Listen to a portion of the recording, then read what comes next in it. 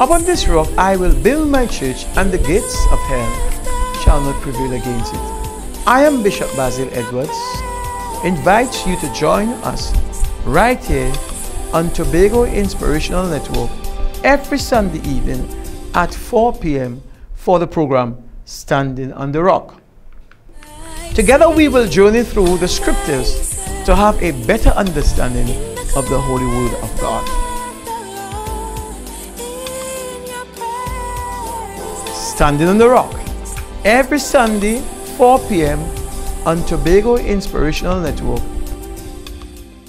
Yes, this is your friend Bishop Basil Edwards. I'm happy to be in your presence. Of course, this COVID-19 would have a lot of us in a way that we more or less somehow scared or sorry to deal with the issues that are before us. But I know that there is something greater, more dangerous or far dangerous than this COVID-19.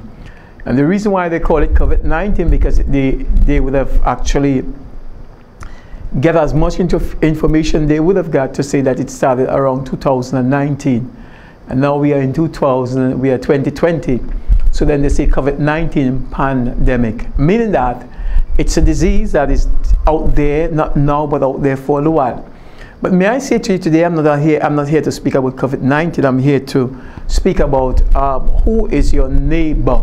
And I'm only using the reference to what Jesus used in Luke 10 and verse 30. And Jesus take him up, reply, a certain man was going from Jerusalem down to Jericho, and he fell among robbers or thieves, who stripped him of his clothes. And the other thing that they did, they stripped him of his clothes and his belonging, and beat him, and went their way, leaving him, right, half dead.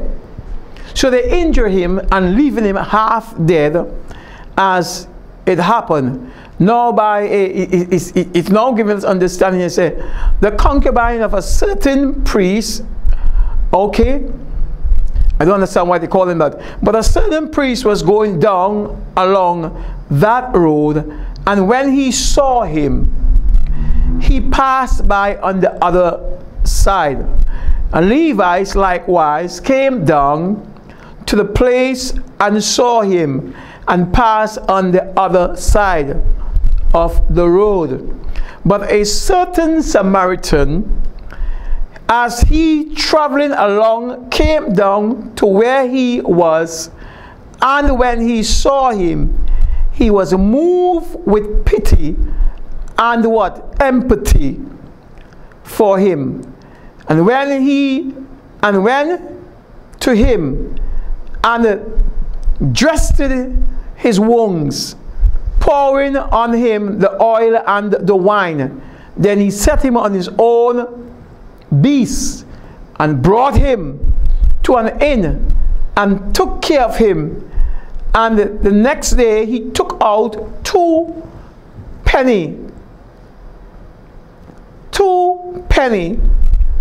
worth of at least maybe then just a day wages. This would have been a half a year wages that he would have took out at that time and gave to them to the inn to keep this man, saying, take care of him, and whatsoever more you spend, I myself will repay you. And he went on his way. Amen. As in Luke 10, I read up to verse 35. Now, for Jesus to speak this parable, if you read a few verses earlier, you will understand why this parable was spoken. They say a parable is an earthly saying with a heavenly meaning, meaning that it's a true saying. And the question before that Jesus would have used this statement is that this rich young man came to him and asked him about the Torah or the law, and Jesus would have said to him certain of the scriptures or the Torah that he would have mentioned to him, and he said, Lord, from my youth up I have done that. And you understand very clearly, but for him to justify himself, then the question was asked, who is my neighbor? And Jesus now would have used that particular scripture in that context to show him who was his neighbor. He said there was this gentleman who was traveling from Jericho, or from Jerusalem to Jericho. He was traveling in an area that where the thieves and the bandits were using those particular villages, between villages, to ply their banditism. And as a result of that, the Bible said that he fell among the thieves. They stripped him. They beat him. They take everything away from him and leave him half dead. Meaning that the man who they beaten and stripped, he was helpless. He could not have helped himself. Every strength was lost in him. He could not have even get up to take a mile or two journey. That means that that man in that condition, he needed help. And the help was so needed in such a wonderful way that Jesus even speak about two different character, two important person in society that would have been passing that way, that was supposed to help, but they did not help. The Bible says the first one that passed was the priest. What is the function and the purpose of a priest? The function and the purpose of a priest is to make sure the Torah, God's word, is being taught to the people who need all information for growing process. The priest's function is to show a level of compassion to those that are in need. This man was not just in need, but he needed someone to help him of his situation that he was involved in. Remember, the guy who was traveling down between Jericho to Jerusalem, he did not expect such calamity to take place. But what happened, he had a mandate to travel from one place to another place, whether he was plying trade or he was going home. And because of that, he needs to go that route. The priest also was to go that route. And the Bible said when he saw him, he went on the other side. Meaning that he was not a man of compassionate. He was for himself. He was more about him than the man who was wounded. Questions today: are we as ministers and as priests, are we for ourselves, or we care for those that are wounded? The Bible said he gave us shepherd rods and shepherd hearts, that we must care for the sheep that he has given to us. A passage of scripture in the book of John chapter 21, you will understand very clearly when Jesus spoke to Peter. What was some of the questions he asked me? Peter, do you love me more than these fishes and the bread that you have just eaten? And he said, yes, Lord, I know. Feed my sheep. And then the other verse said, in the latter part of that verse, find it in chapter 21 of John. He said, do you love me more than the sheep? He said, yes, Lord, you know I love you. Feed my lambs. And then the third time he asked the question, and the Bible said Peter was very much annoyed. He was angry that Jesus asked him the same question. But the question was to deal with his inner, with his soul, body, soul, and spirit, to see if you really get the message. Some of us as ministers, and I'm saying some of us, we as ministers, we need to know if we really care for the people of God that he has given us in charge of. We need to care for the people that God has given us. You see, people are not our slaves. People are not anything else but the people that God has given us to walk with. And we must understand that. We must not treat God's people as slaves. The Bible tells us even with Moses, he learned the lesson well.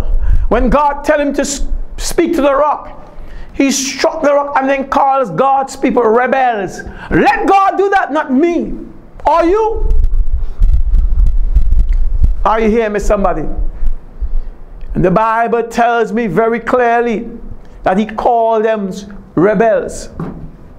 This priest has an opportunity to nurse a wounded man, to help a wounded man, to sustain a wounded man until he can get back on his feet. But he walked on the other side. Condition for me, in that condition, in that particular position, the priest would have held. He was too proud. He had too many pride. He was selfish.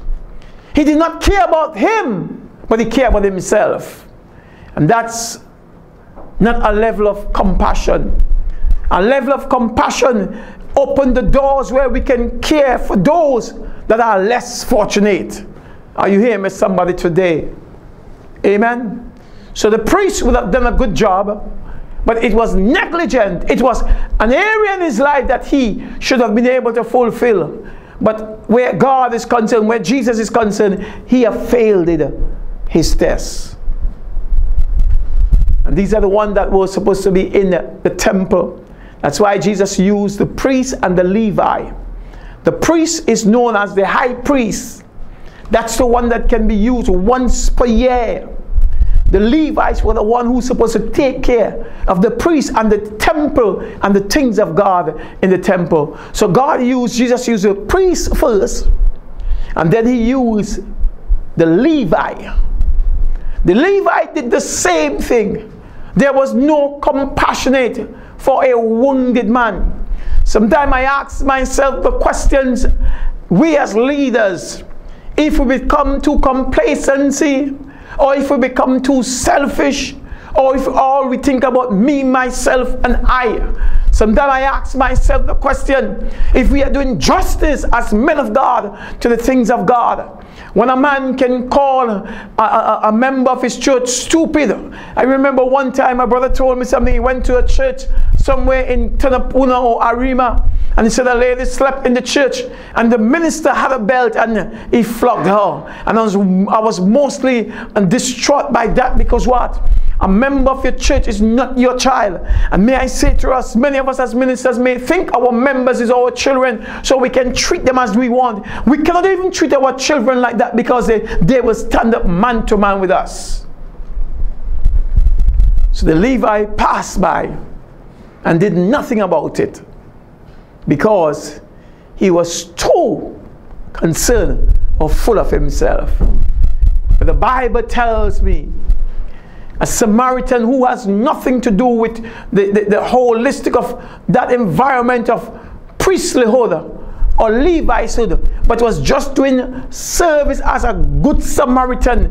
The Bible says a good Samaritan, meaning that among the Samaritans you may have had bad Samaritans too, but a good one. A Samaritan is a half Jew, but a good one. Why can the Bible say that a good priest or a good Levi? Because the priest was supposed to do that job.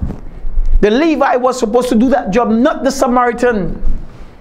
A good Samaritan had passed and see him and had compassion on him. And that's the word that we need to be carried as ministers. The word compassion.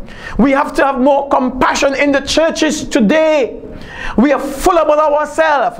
Compassion means that we must see about the needs of the people. And the Bible said there is a difference. In a matter of fact, through the Bible we will learn the difference between a leader and a boss. In the churches today, we need not to have bosses, but we need to have leaders. A pastor must be a leader. A pastor must be an under shepherd as a leader, not as a boss. A leader will say, let's do it together. What I understand, the definition of a leader is one that have the ability to a paid follower. A leader must lead people, not boss them, not destroy them. This Samaritan man, he took him, he threw in the oil and the wine, and he healed the wounds. He placed him on his own horse or on his own donkey and walked him to the inn, because they both couldn't ride at the same time. I believe this Samaritan came off his donkey, put him across, lie down, strap him down on the donkey so he would not fall a second time, and take him to an inn. And the Bible says within 2 days, he stayed with him. Make sure he did all that he could have done. Make sure that everything was okay with him. Make sure that he was in a better condition as the healing process started taking place. And that's what I love about Jesus. He makes sure he stay with us. Stay in place with us, so our healing can take place. Our heart can be healed mentally, emotionally, physically, and spiritually. If we are living next to our neighbor and we cannot show compassion, and while we are in loggerhead with our neighbors, and we often use the statement that he always gives trouble. But what about you? Sometimes it started off with you as the one who's supposed to set the example. As Christians, we're supposed to set the example. We're not supposed to be throwing words. We're not supposed to be craving our neighbor's land. I don't understand how it is so ironic, in the sense that you put your post exactly at your bung, and then you're going beyond your fence to go and clean your fence. That can't be right. You are trespassing on somebody else's land. If you want to do that, put your land at 2 feet in from your bung, so you can have access between your neighbor's yard and yours to clean your fence, because you would have been in your right at your bung to clean your fence. But don't tell me you put it exactly by the bung, and then you're over by the neighbor's yard and trying to clean your yard, and if your neighbor tell you about it, you want to beat him for what belongs to him. That is not good neighboring living. That is covetousness. That is wickedness. That is greed. Stay within your boundary. A good neighbor is one that fends for his neighbor. A good neighbor is one that loves their neighbors. I remember as a little boy living in the village of Leketo. I am an Leketonian. And we live, my uncle across there. My other great uncle is on this side. My father is in the center. We have neighbor above. And everything we have as a little boy, we got to share. When food comes into the place, you can see that he's saying, carry this for my brother. Carry this to the, and food always share, because we have good neighboring response to each other.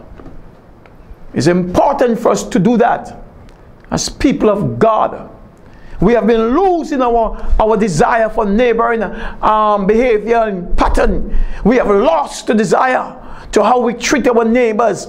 And that's why Jesus has to let you know, and the question asks, who is my neighbor? It is not the closest person to you, but the person that you reach within every day, and that they are seeing your action, your behavior. That's what neighboring behavior or neighboring life look like, when we can treat the person as we treat ourselves. So the wounding was taken care of. That compassionate that he would have given, the Samaritan would have given to that man, goes a long way. Why? You see, there are things in our house that money cannot help it. And I'm speaking about husband and wife now. That's not my topic. Not enough money in the house can be able to create an environment where your wife can love you the way she ought to. Not enough food, the best chef, you know how to cook and help her to love you. Not the big marriage ring that you would have given to her.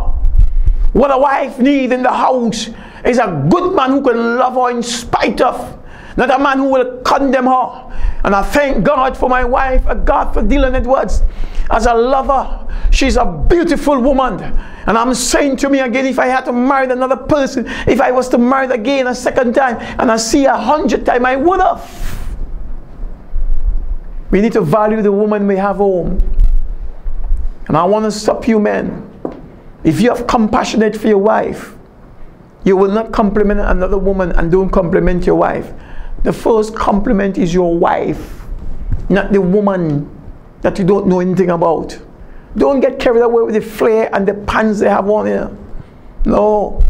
Not because they are able to compact themselves in a pants, they may look better than your wife. But let me say this to you, your wife is always going to be your wife, because no matter how she looks, it's you choose her. And that's where the concern is for me as a husband. Choose. Love what you choose. Deal with what you choose. Show appreciation to what you choose. And let me get back to my topic now. A man of compassionate will always meet the needs of those that need. A man who have love and appreciation will be able to help those that are wounded. Don't let a wounded soldier die. We all are soldiers in the body of Christ. Don't let a wounded soldier die because of your negligence. But let's continue to love them. Amen, somebody? Today, I want to let you know that God is a good God and He's a loving God. A good Samaritan is one that carries the fruit of the Spirit. Amen, somebody? Love helps to build. Today I want to thank you very much for listening. And I want to pray for you who are struggling with love. I want to pray for you who don't know how to love your neighbor. I want to pray for you who always throwing words at your neighbor, not understanding that you may be the problem and not your neighbor. I want you to have a self-searching, a soul-searching, and ask yourself the question, if your neighbor deserves that, or if you deserve that as a neighbor. And if you are wrong, you are supposed to say to your neighbor, I'm sorry, forgive me. And let's live as human beings and not as beasts or animal. Amen, somebody? Today I lift our neighbors before you. Who is a good neighbor? But the one who show compassion. And mighty God, I lift neighbors before you who are living like hooligans, who are living like brute human, like animals. We are not animals, we are human beings. I pray that God, you continue to strengthen them, those that are living like that. Remove the stigma, remove the lies and the deceit, remove every intention that is not of God, and place a love of compassion upon their hearts today. I pray, God, even at this time, Lord, the powers that be before us that has been rightly destroying our neighbors, destroying us as people who, God, you want us to walk in compassion. May you strengthen us today. May your will be done, oh God. May your Holy Spirit take full control. Today, oh God, I pray that the anointing that raised Jesus from the dead will rest upon us, oh God, in the name of Jesus. Rest upon our neighbors. Rest upon us, oh God. Let that spirit of compassion take us all over, so we will be able to fulfill your purpose in the earth. Today, Lord, your blessings flows in spite of. Touch them. Minister to them. Bless them. And today, I thank you so much for listening to me today. Remember, this is Bishop Basil, your friend. I love you very much. My intention is not to hurt you, but my intention is to bring you into a place of realization, to recognize you have to have a Samaritan, a good Samaritan heart of compassion to reach those that are reachable. Amen, somebody? Amen, somebody? So we must understand where God is taking us today. Amen? The theme or my topic today, you must be a good Samaritan. Amen? So Jesus Christ can be all in all that He wants to be in your life. Amen. So the Lord bless you, and the peace of God be with you today. Upon this rock I will build my church, and the gates of hell shall not prevail against it. I am Bishop Basil Edwards. Invites you to join us right here on Tobago Inspirational Network every Sunday evening at 4 p.m. for the program Standing on the Rock. Together we will journey through the scriptures to have a better understanding of the Holy Word of God. Standing on the Rock every Sunday 4 p.m. on Tobago Inspirational Network.